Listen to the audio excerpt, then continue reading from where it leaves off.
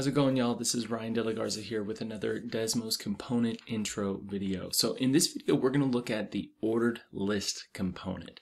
We'll have to pair it up with a note so we can give our students instructions, but really focusing on how we can use that ordered list. So let's dive in.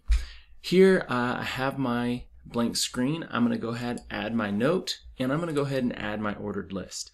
Now when I want to do this, I actually want to move my ordered list. So one of the great things that they just updated this year with the Desmos Activity Builder is the ability to put these things in columns and arrange them differently. So I'm going to set my ordered list right over to the right of where my question is going to be.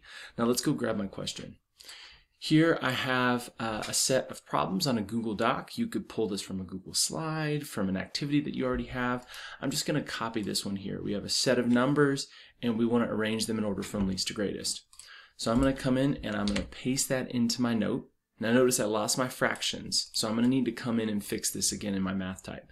I'm going to highlight it, select my math type option in the bottom left, and then from here I can do /2. Now notice that 5's up at the top. So I'm going to delete that, cursor over, so I'm in front of it, and I have 5 1/2 now. So let's do the same thing for these guys here. We're going to do 5 1/4. Now I need to go do this. So this is the trick to doing our mixed numbers. You got to do the fraction first, and then once you have the fraction, then you can cursor over to do the whole number here. So 2/5. Delete that 5 and put it right here. Let's do 5 3/8. So I'm going to delete /8 and then come up and then now 5 and last one with 5 2/3. So again, math type /3 for our fraction and come in front and 5. So now I have these numbers. They look nice in math. Let's put them into my ordered list over here. So 5 2/3. I'm going to Control C. Now my math type, Control V, and there's my paste. So this is how I'm going to build my ordered list. I'm coming over here, highlighting, Control C, add an item, math type, Control V. And we're just pasting these over into my ordered list. Now notice here I can also change what I want it to be. I could be hottest, coldest, least, greatest. So here I'm going to put from least to greatest. And let's check out how this looks.